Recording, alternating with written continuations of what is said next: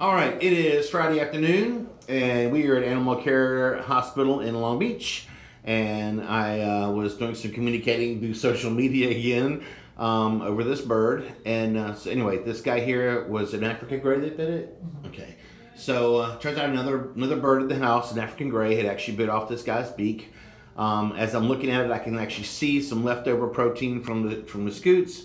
But unfortunately, and some germinal tissue, but we're not going to know exactly how this is going to heal for at least for a few more weeks or so. Anyway, Mom is in today for some advice and how to make this work.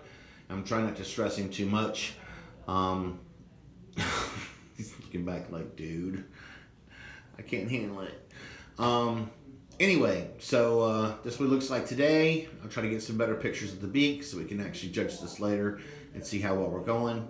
Oh, turn around. Look.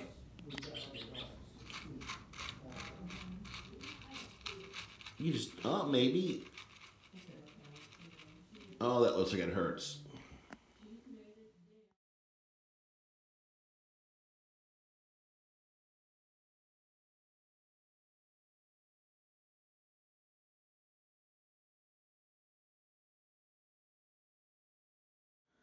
Okay, of the number of cases we've seen over the years, one of the things that I actually noticed about this guy is he does know he's injured, and he knows he looks kind of weird. As a matter of fact, when he came in, he was hiding his head inside of this thing. So he's quite aware of how bad he looks and probably how much it hurts. So this will be interesting to see how and when this guy gets over this, and if we ever get over it. But this will be a neat case. So that's what it looked like for now.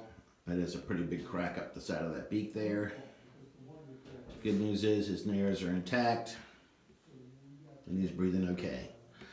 All right, we're gonna send him home with some oral antibiotics. We're gonna have this this antibiotic placed in the water itself, and that'll actually coat that area as well as give him some internal antibiotics to fight the infection from the inside out. So, all right, we have a plan. Later.